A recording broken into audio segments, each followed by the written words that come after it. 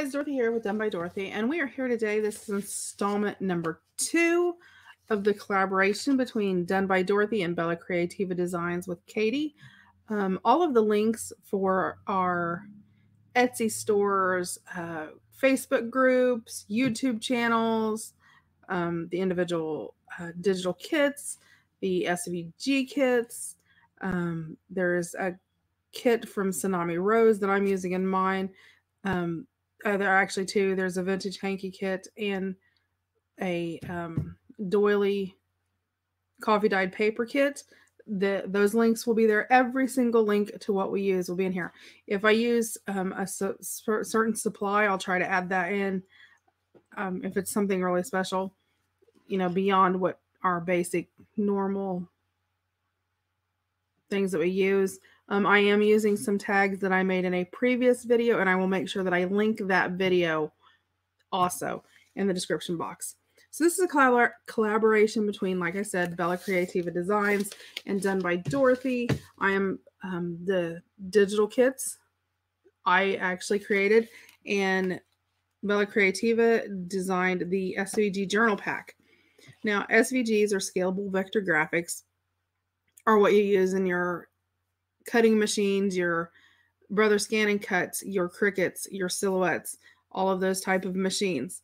And the journal pack, it is, if you watch the intro, I'll go through everything that's in it, but it's got pockets, CD sleeves, bags, inserts, all kinds of stuff. She did an excellent job with these. Not only does it include the file to cut, say, the pocket, it also includes the mat for the pocket, which is sensational, the amount of time that it saves you in cutting those files. So you can do one of two things. You can cut out your SVG of, say, like a pocket on your cardstock that you've printed, or cardstock that you're using, if you're using, like pre-made store-bought cardstock versus printing a digital cardstock at home.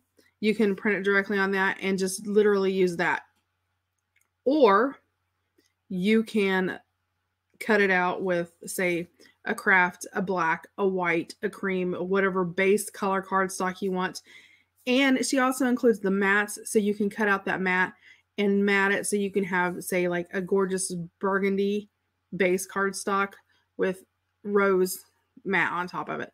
So she's did a great job with these. So make sure that you check these out. She also has other albums that are there, and all kinds of things that you can make and create, and 3D projects and albums and altered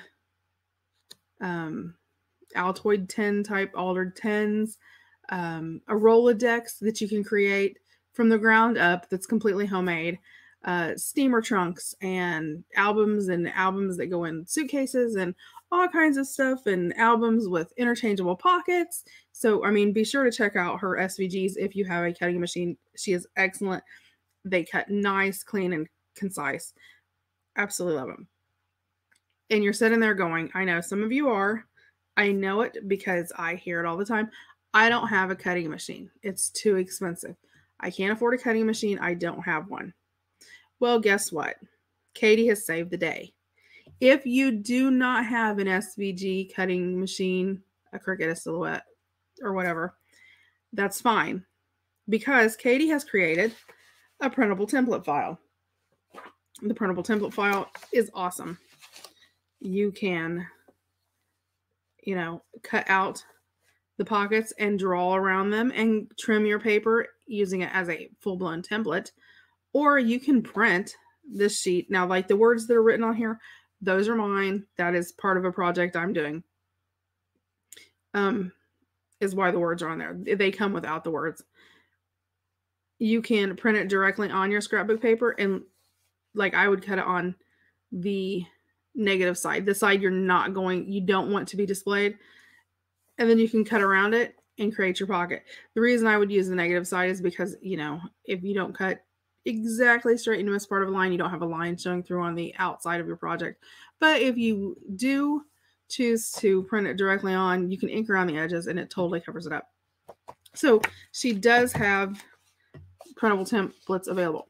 If you're interested in knowing more about this, make sure that you go back in the playlist, watch the intro video, because it's going to give you the down and dirty, the nitty gritty details of what exactly is included in this pack and what exact papers are used, all those details like that.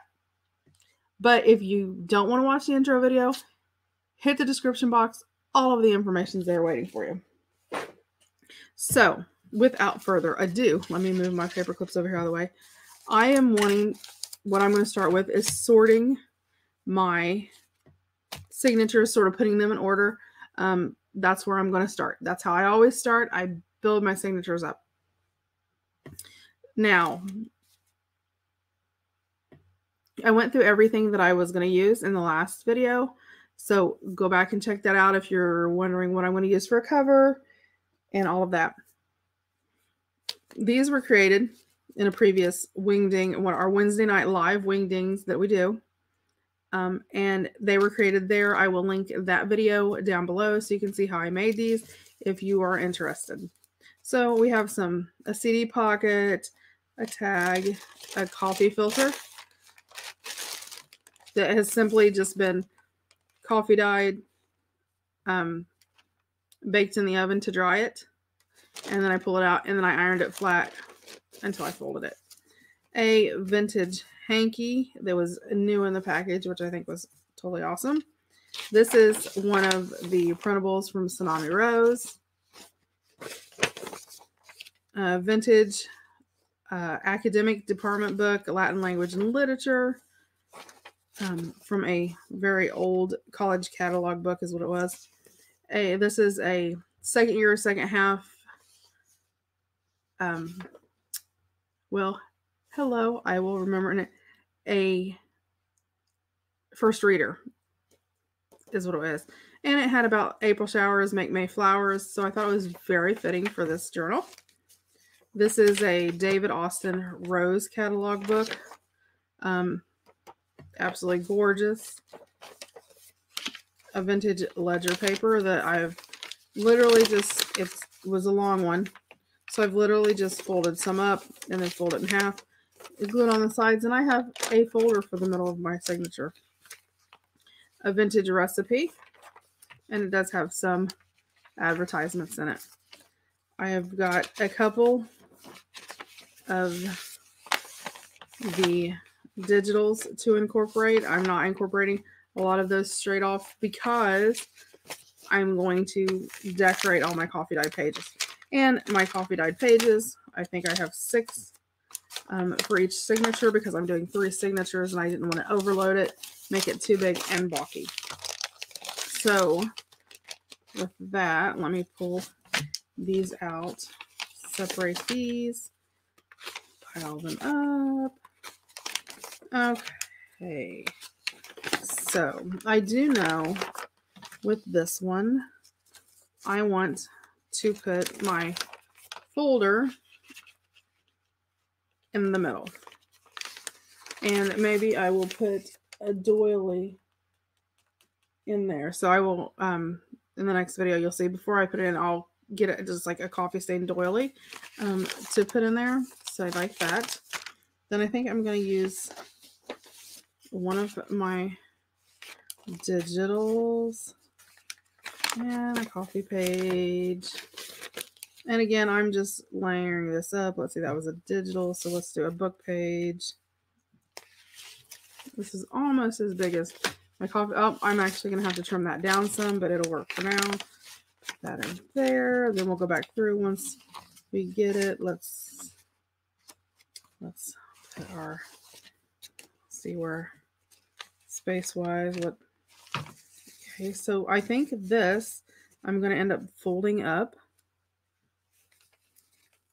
because it's, you know, so much longer. Fold it up. Let's see if I bring it over, and I'll iron this and, you know, flatten it out before I get ready to. And I'll sew that on the edges to make a pocket. And let me see if that's going to stick out. Nope, that will work just perfect. Right like that in the middle of our signature. Another coffee page. Let's see, we just did that. So let's do another book page. And a coffee dyed page. A colorful page. Regular. Maybe start with our digital on the front. Okay, so let's go back through. We have this, so let's put our book page digitals. Well, no, we have that there, so let's see. Let's put our book page here and break that up like that. Then, since we have, let's see, we've got that doily there. Let's go up in the very front, and we will put in the digital by Tsunami Rose. Again, the tag will just stick in there somewhere. Let's see, let's stick that down in the ledger book. How's that? And then let's put this in the middle. We'll go ahead and use that. And then let's see what we've got going on here. This book page is pretty plain. So how about we do our envelope right there on the edge of that. So let's go to the front and see what we've got going on. And I love the fact this digital page. Now, I do have the option that I could cut down all of my pages to fit my digital page. However, I sort of like the fact that, it has that different size to it straight off. So that, coffee dyed, our doily. Okay, let's do this a little different here. Let's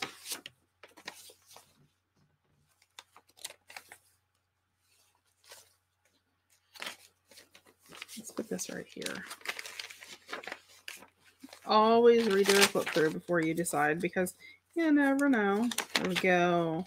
With the doily, a book page, the doily pocket, or the vintage hanky pocket, the recipe book, the David Austin flower book, another vintage page, the college academic page, a digital, coffee dyed, and the ledger with the coffee filter in the middle. I like that. Yep. Perfect for me. So I'm going to knead it down. Let's see how much over on the end that is. So I'm going to grab my paper clip. See if I can work it around all of this. Just to clip it in together. There we go. And I'll put that to the side and hold that. And then on to number 2. Okay, number 2. Look at that gorgeous tag. Isn't that gorgeous? And just a pink. Again, another one of the doilies. A square coffee filter. Maybe we will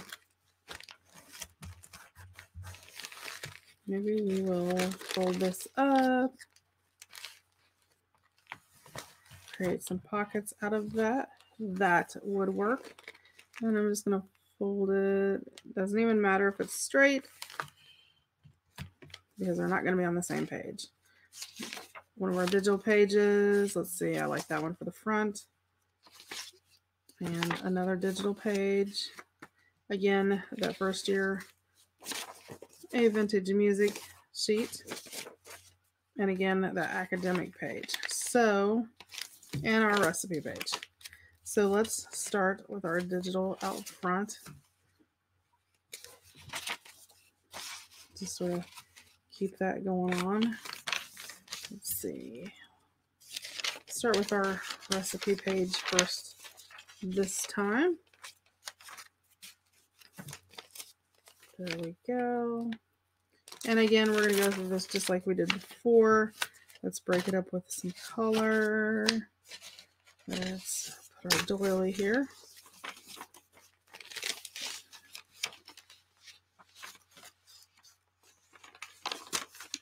Let's see, let's go with, let's go with our book page.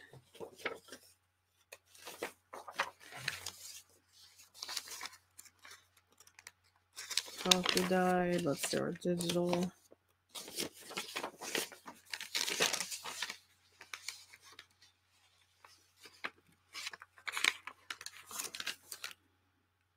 Let's do our music page. It may be a little too big, sticking out.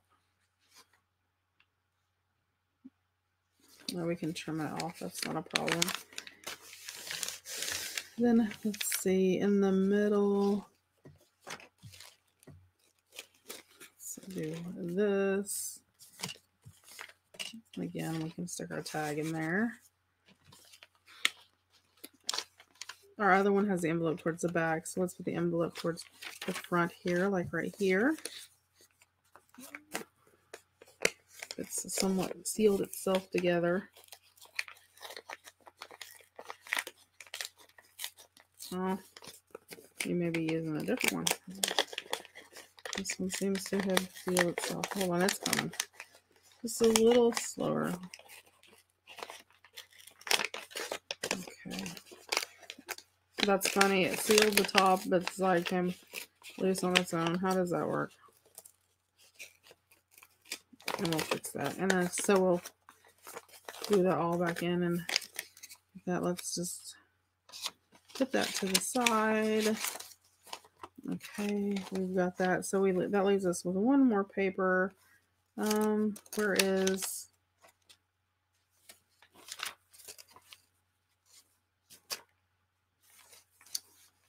let's put it under here. Just put it under here. And I'll reinforce the area of that. Okay,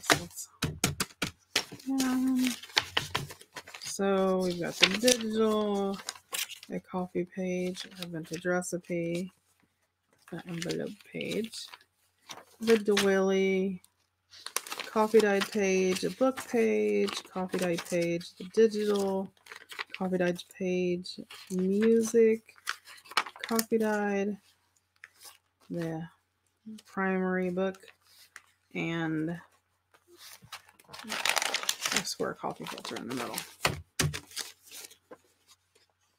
And then this, when I get ready to, I'll make sure it's like all centered and nice.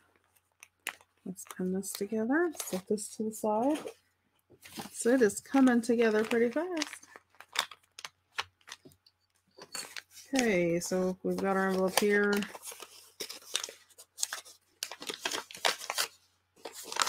Now, this actually glued when I was doing it. So what I'm thinking is we could cover the inside of this with coffee paper, or with coffee dyed paper. The inside, leave this as flaps up and down to journal on. So this square would be a journaling spot. The triangles will be journaling spots. We can close in. Then this, we can hang off the page. So I think that will work good. And there's a tag. Actually, put the tag in there with the paper and sort of hide it there. So we have our doily, our ledger paper. It's a small little ledger paper today. Again, our David Austin page, the doily, and our digital page, and our book pages. So start with our digital. Let's see which one we want.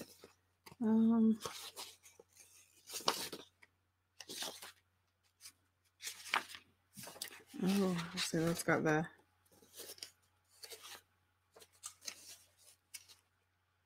okay, so let's actually put this in the front.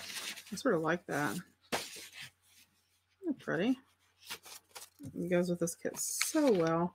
And this I actually printed the coffee dyed doily page and then printed my digital page over top of it is how I got that effect. So let's change this up a little bit. Let's put this up front just to change it up a wee bit. And we know we're going to have a book page that too many. So let's go ahead and use this one.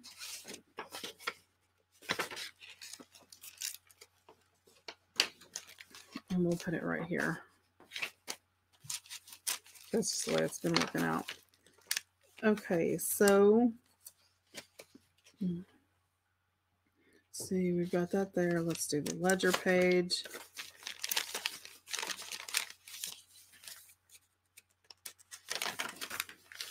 Let's do David Austin page.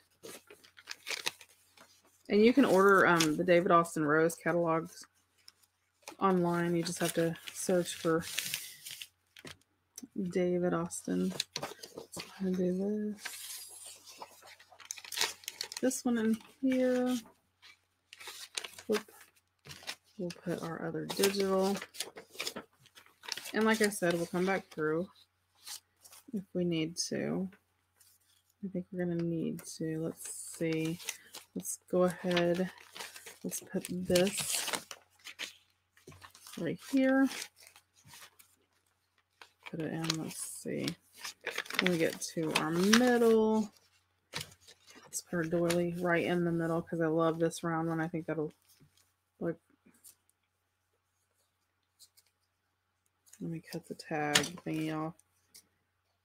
I actually bought this at an estate sale and a bunch of vintage stuff from like 1950s. So why it still has the tag on it, I have no idea.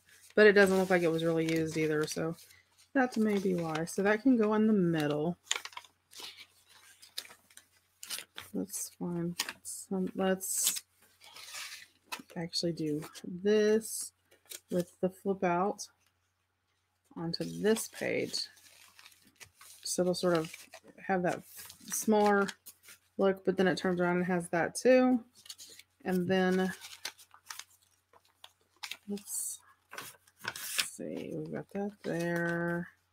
Oh, we could, let's put the doily in between those two because that'll sort of create a separation. Let's see, make sure I got my roses turned up right. Just slide that in there.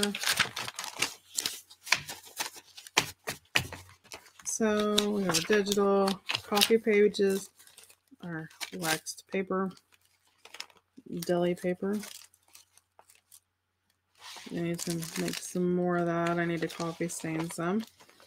And our academic department page, coffee dyed, our ledger. Doily.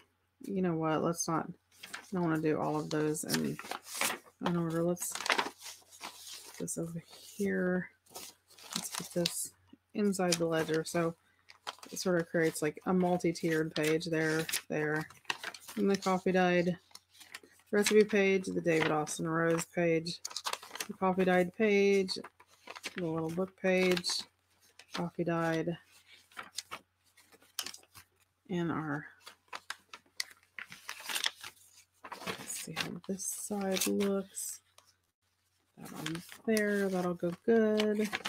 Yes, roses, recipe, coffee dyed, doily, our ledger page, coffee dyed page, the academic department page, our dried, and the digital. Yes, I like that. So let me take this and pin it. Okay, so I'm pinning it. So we have our signatures together. So we have those. Let's see, how do we want to put this? I will do the pink one in the front, white in the back. There we go. On it that way. So our signatures pulled together. So the next thing will be to start embellishing them. And then once we embellish them, get everything added, some of the stuff, then we'll go ahead and we'll do the cover. Actually, we might work on the cover next to go ahead and sew them in, then embellish them after they're in. That way we can sort of control the alligator mouth that we have. I will probably use a 2-inch spine. It will alligator a mouth a little bit just because that's, they always do, but just like that. Maybe a 2.5. I don't know. We'll see.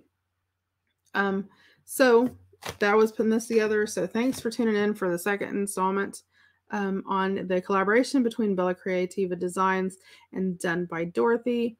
We appreciate you watching. Again, make sure you go over onto Katie's YouTube on Bell Creativa Designs and check out her video where she's creating a junk journal using the same kits, but obviously hers will be different than mine because everybody does things differently. But she will be using the same kits. So you actually have the option of, once you get all the kits and everything, you can make both journals because they're going to be different, which is pretty awesome. So you guys have a great day, and we will see you back here again when we work on installment number 3. Again, have a great day, and we'll see you next time.